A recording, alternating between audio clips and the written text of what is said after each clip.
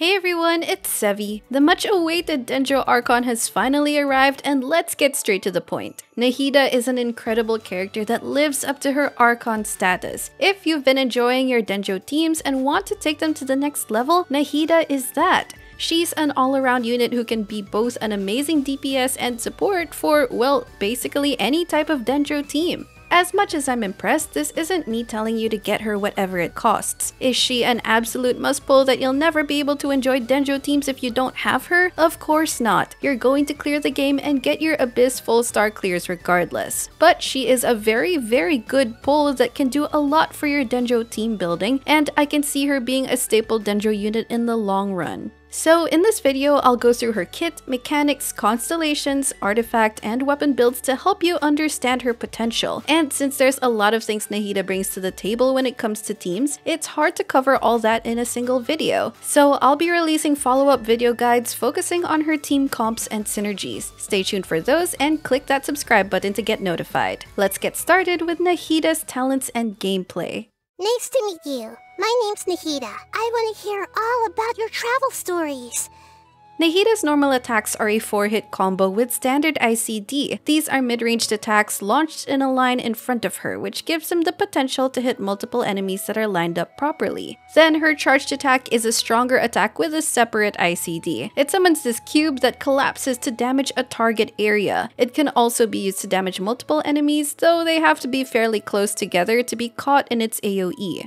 Chaining these normal and charged attacks are relevant if Nahida is used in an on-field role, as these are a source of Dendro damage application. You can use them to create various combos for different levels of efficiency. Using charged attacks more frequently can mean faster Dendro application, but at the cost of more stamina drain, while using more normal attacks helps conserve more stamina.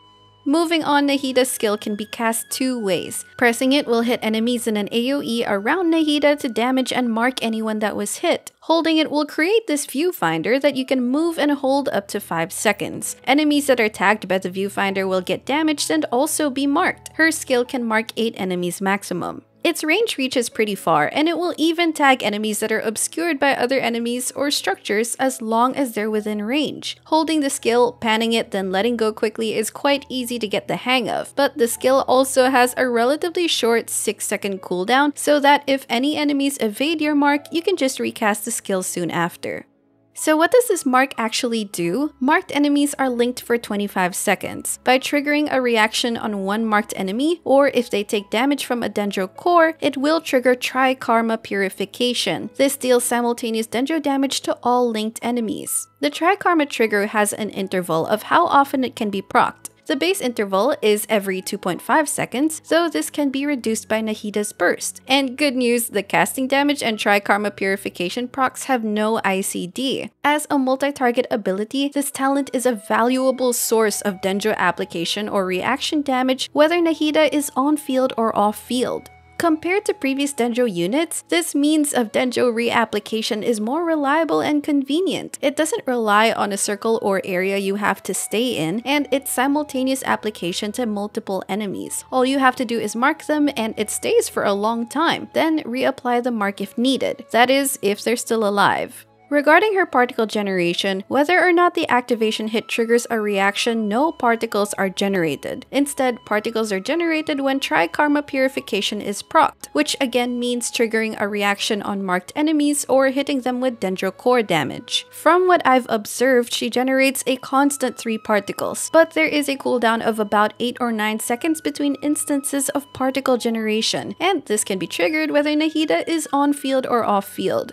Moving on to her burst. When cast, Nahida summons the Shrine of Maya, which covers a very large AoE in the battlefield. It doesn't do any damage or apply any Dendro by itself. Instead, it's meant to give Nahida buffs as long as your team is inside its area. The buffs it gives depend on the number of Pyro, Electro, and Hydro units in your team comp. Each buff has 2 levels depending if you have 1 or 2 members of that particular element. For Pyro, the character count gives Nahida's Tri-Karma Purification a damage bonus. For Electro, it decreases Nahida's Tri-Karma proc intervals by a certain amount. Again, the default interval is 2.5 seconds. So for example, if you have 2 Electro teammates and the interval reduction at talent level 8 is 0.6 seconds, then your new new Tri-Karma interval is at 1.9 seconds. But note that in practice, you won't always be able to consistently take full advantage of the reduced interval rate, since it's also dependent on how fast you can trigger reactions on the affected enemy, as well as the timing of your reactions or bloom hits. For example, your new interval rate might be 1.9 seconds, but if you proc a reaction 1.8 seconds in, and your next reaction will be procced in the 2.2 second mark, then the Tri-Karma will proc at that 2.2 second mark, not sooner. Still, the interval reduction can ultimately translate to faster Tri-Karma procs.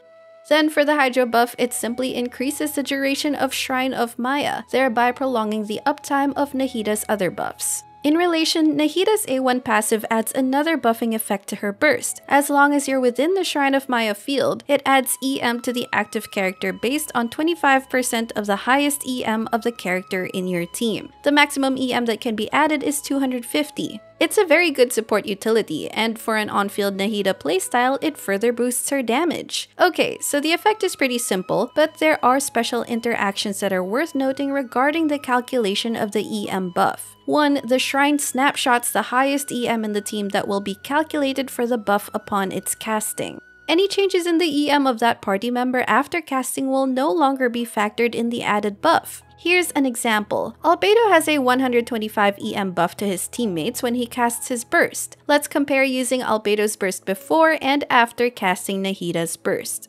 If Albedo uses it before, the resulting EM of Nahida is higher. If Albedo uses it after, the EM of Nahida is slightly lower. That's because her Shrine snapshotted Albedo's EM buff and factored it in the calculation of the EM shared, whereas it did not in the latter case. Then, even if Albedo's EM buff expired already, the Shrine still adds the same amount of EM. It does not get reduced since, again, Nahida's A1 buff is a snapshot, not a dynamic calculation. So if you want to maximize the EM her A1 passive gives, then be conscious of the order of your team's EM buffs if any.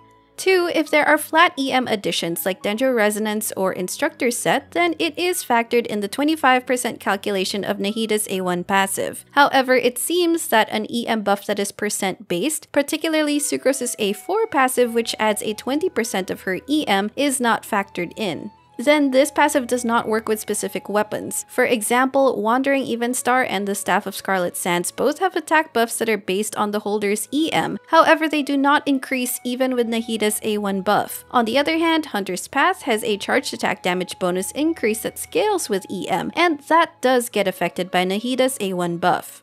Lastly, there are also other talents that ignore this buff. For instance, Sucrose and Kazuha's A4 passives, which buff EM and elemental damage bonus respectively, do not count Nahida's A1 EM buff in what they add. Anyway, those are just some particular interactions behind it, and there are more that can be tested for verification, but you can totally ignore thinking about these to avoid further complicating things. Moving on, Nahida's A4 passive involves her own EM stat. Each EM point beyond 200 gives Nahida a 0.1% damage bonus and a 0.03% crit rate for her Tri-Karma damage. Since it's particular to just one talent, the added scaling will not appear in her stat page. The effect caps at 1000 EM, counting the starting 200 EM, resulting in 80% damage bonus and 24% crit rate added. This is a nice passive that makes EM have further means to scale her damage, and it also makes building her crit stats less painful. Finally, Nahida's Exploration passive is the most fun one yet, in my opinion. Using her skill's Viewfinder mode allows for an instant pickup of harvestable goods, which is very convenient for hard-to-reach things or if you're just lazy. It has an interesting effect on NPCs too. If you aim her viewfinder at someone, it allows you to read thoughts, though it seems to only work in Sumeru NPCs that have names. It's a fun way to experience her unique Archon ability. Ruksha isn't from the desert, but he's pretty cute. For talent priorities, if you're playing Nahida off-field, prioritize her skill then her burst while leaving her auto attacks alone. But if you're playing Nahida on-field, you will want to level up all her talents. If you're not sure what to do next, how about I take you on a walk? Now let's see what her Constellations do. Let me first emphasize that Nahida is incredible at C0 already, and Constellations are very unnecessary. They are mainly damage upgrades for Nahida or her team.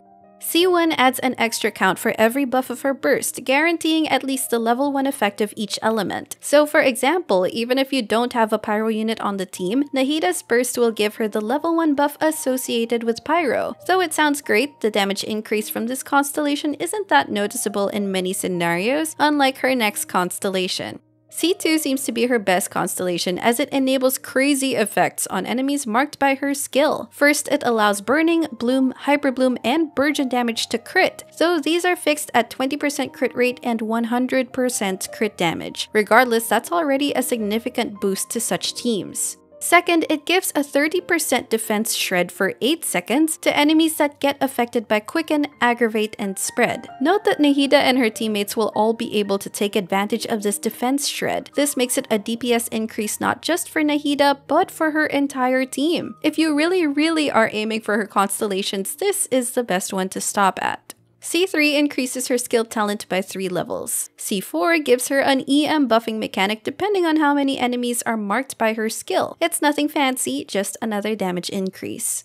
C5 increases her burst talent by 3 levels. And finally, C6 gives her an extra source of damage called Karmic Oblivion. This is triggered by activating her burst, marking her enemies with her skill, and hitting enemies with her normal or charged attacks. It's a source of huge Dendro damage which lets her front-load big damage and speedrun content. Obviously, it's overkill already. Again, Nahida is amazing at C0, but if ever, C2 is her best stopping point. Something on your mind again? Let's work through it together. 2 heads are better than 1. Next up is how to build her artifacts. We'll start with her preferred stats followed by sets. Although Nahida still has attack scaling, she prefers EM stats more because of her passive buffs, additional EM scaling, and reaction damage playstyle. There are possible variations to her piece's main stats depending on how you use her. If she's mainly an on-field spread carry, you'll want to build her with an EM Sans, Dendro Damage Goblet, and a crit circlet that gets you close to a 1:2 ratio or an EM circlet. Considering Nahida's passives, if she has the highest EM on the team, she will want at most 800 EM. Her A1 passive will turn that into 1000 EM with her burst. Then through her A4 passive, that will give her the max crit rate and damage bonus buff. But between an EM and crit circlet, the damage difference will be quite small. So choose the one with better substats and remember that Nahida can get EM buffs from various sources as well.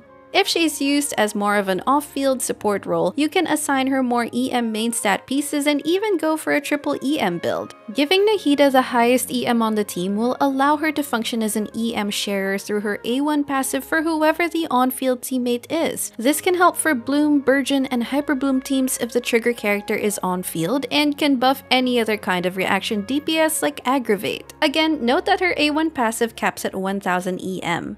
As for her recommended energy recharge, if you're playing her on field, it can range from 100 to 130% ER since she's catching her own dendro particles and enemy particles. But if she's mainly off field, she'll need more ER. 130 to 160% is a starting range, but as always, this can vary according to teammates, the number of enemies, particle generating, and ER enhancing equipment, so test according to your own setup. For her substats, you're looking mainly for EM and crit rolls, and enough ER to cover her energy requirement. Attack percent is much less desirable compared to EM, but it's not completely wasted if you do get some rolls. Then for her 2 artifact sets, Nahida simply has 2 ideal artifact sets to aim for, making her very straightforward to build. First is the 4-piece Deepwood Memories for its Dendro damage bonus and Dendro resistance shred. If no one else on the team is already using it, having her equip this will generally be preferable to boost your team's Dendro damage and Bloom damage. However, 2 instances of Deepwood's Dendro resistance shred do not stack. If someone else in the team is holding Deepwood Memories already, this set will be redundant on Nahida. So the next best set will be the 4-piece Gilded Dreams. It boosts her own EM, which improves her damage and support utilities. It can have a small attack increase too. Alternatively, Nahida can hold 2-piece combos of Deepwood or EM sets. Pick pieces that give you the best substats. What they say is true.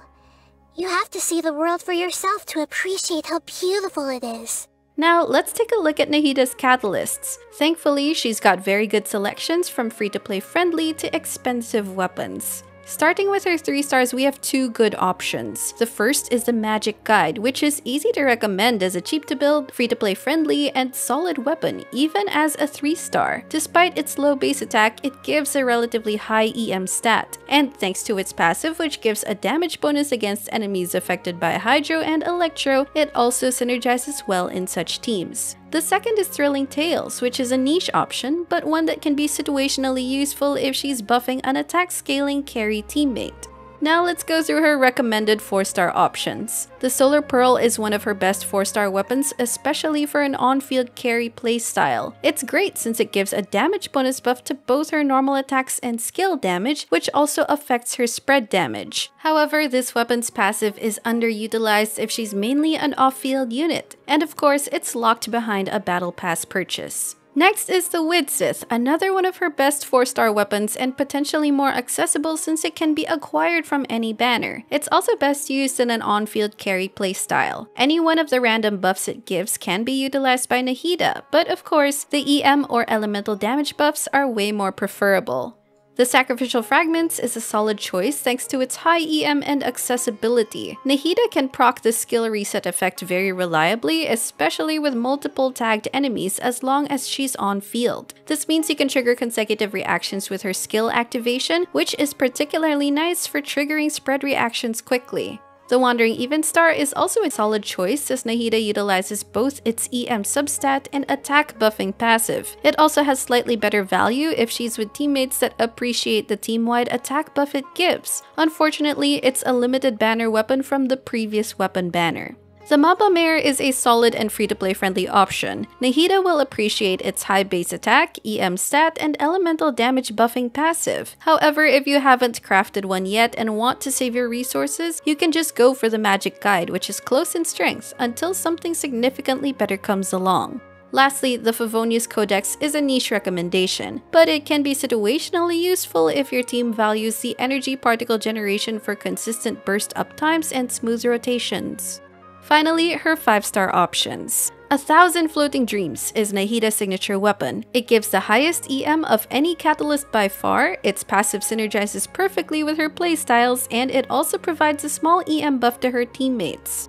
Kagura's Verity is another top 5-star option thanks to its crit damage stat and its skill damage buff, which synergizes well with her playstyle. Then lastly, the Lost Prayers is another solid 5-star choice, though not as good as the aforementioned ones. It's mainly a crit rate stat stick, and at least it's more accessible than other 5 stars by losing on the weapon banner or just pulling from the standard banner. Thank you for allowing me to be your companion, and for teaching me so many new things.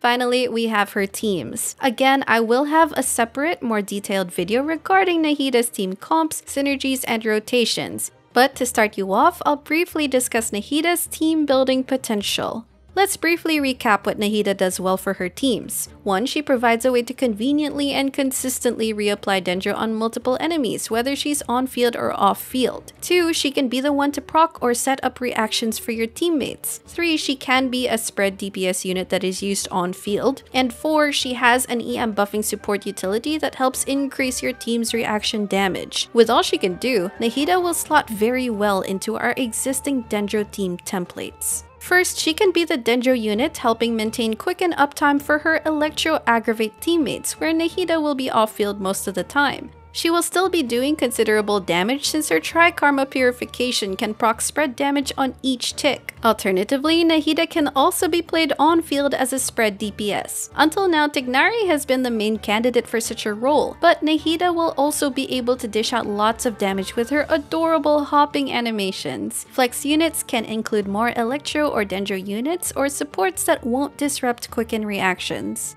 For Bloom teams, Nahida's amazing Dendro application definitely improves the generation of Dendro cores. In regular Bloom teams, Nahida can serve as an on-field driver, but as an off-field unit, Nahida's Tri-Karma needs to be procced consistently in order to maintain uptime on her Dendro aura. If enemies are no longer taking Dendro core damage or receiving reactions, Nahida's Dendro will run out too. As always, the flex slots can be another Dendro, Animo, Geo, or Cryo.